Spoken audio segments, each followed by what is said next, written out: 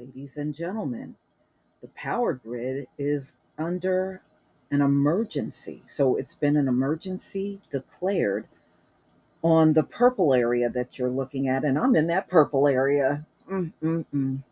So the largest U.S. power grid declares emergency alert for July 27th.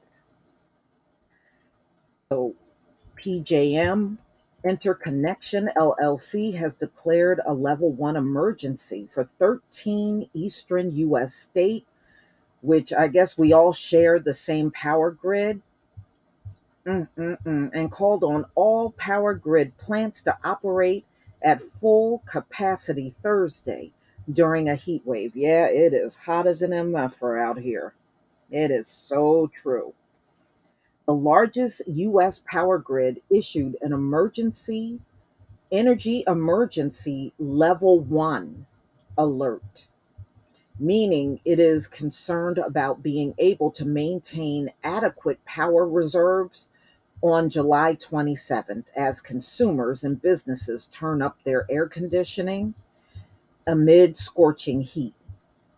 PJM has ordered all power plants to be online for consumer enrolled and demand response programs to be ready to curtail their electricity usage to keep power supply stable, according to a notice late Wednesday. Across the U.S., about 170 million people are under heat advisories or excessive heat warnings. PJM, which serves more than 65 million from Washington, D.C. to Illinois, warned of potential tight conditions earlier in the week, and it asked generators to be prepared. Power suppliers that failed to show up when asked to buy the power grid may face stiff penalties. Well, this don't sound good, y'all. This don't sound good at all. So, an emergency over the power grid. And we know these things are going to happen. I can tell you in my state, I know for a fact the county that I'm in, the power grid is past 50 years old. It's long past 50 years old. Like, I believe over 72% of the country, power grids are past its life expectancy. So this can't be good that they're declaring this. And somehow, with all the heat waves that we're seeing, and we're going to surely see in August as well, I'm sure there's going to be more emergency declarations in regards to the power grids in this country. And this is the result of not maintaining and keeping these things up like they should have been, and not just keep running and running and running. And then when you get to the end of its life, you didn't even prepare yourself.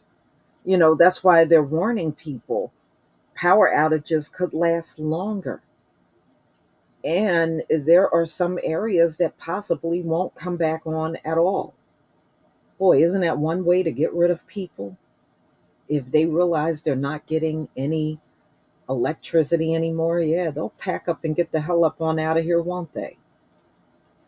So it's interesting, and we shall see. I mean, it is kind of nerve-wracking if you live in that area.